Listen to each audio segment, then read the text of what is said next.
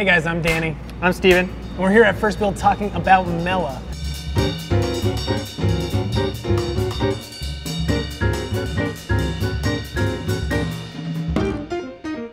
So Mella 2.0 is going to be the next unit we launch, and it's going to be the production crowdfunding version, and we're going to talk about all the features it's going to have today. So for Mella 2.0, we're going to keep the side water tank.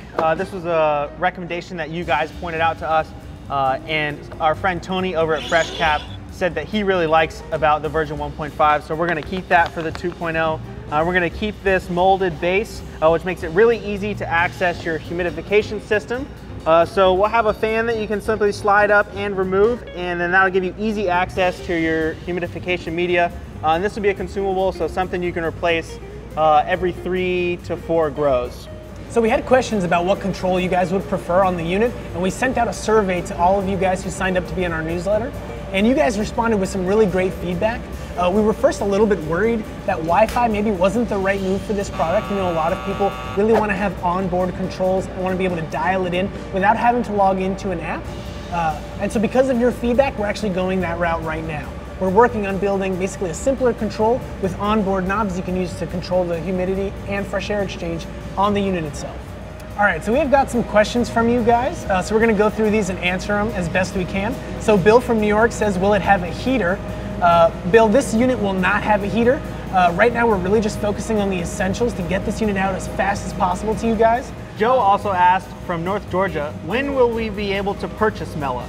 So we're hoping to crowdfund Mella by the end of the year. And then after our crowdfund ends, it'll be between 4 and 6 months before Mella will be delivered to you. This gives us time to nail down our production and sourcing so we can make sure we can get all the parts and get them shipped out in a timely manner.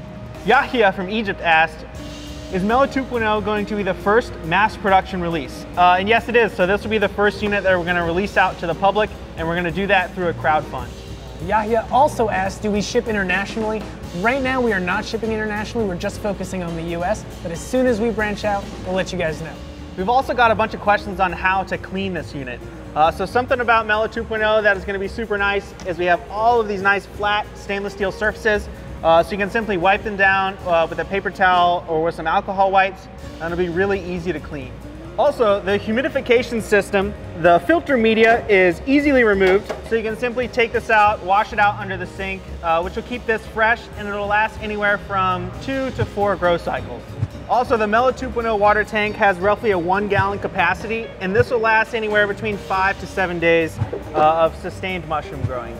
A lot of you have been asking how many fruiting blocks you can fit inside Mella. It's really going to depend on the size of your fruiting blocks, but typically 2 to 4 fruiting blocks will fit without any problems. So a lot of the feedback we got was that Wi-Fi maybe not so important, but CO2 super important. So something Steven and I have been working on now is basically trying to get a CO2 sensor onto Mella for the crowdfunding. We know how important it is to you guys to be able to monitor and control CO2 levels. So that's something we're focusing on right now. We don't have the price details and all of the information all worked out just yet, but as we figure it out, we'll let you guys know. Thanks for all your questions that you submitted. We're getting so close to the launch of Mella 2.0, so make sure you guys go to mellamushroom.com so you can sign up for updates so you can see when the crowdfund goes live. So be sure to comment down below and subscribe to our channel, and we'll see you next time.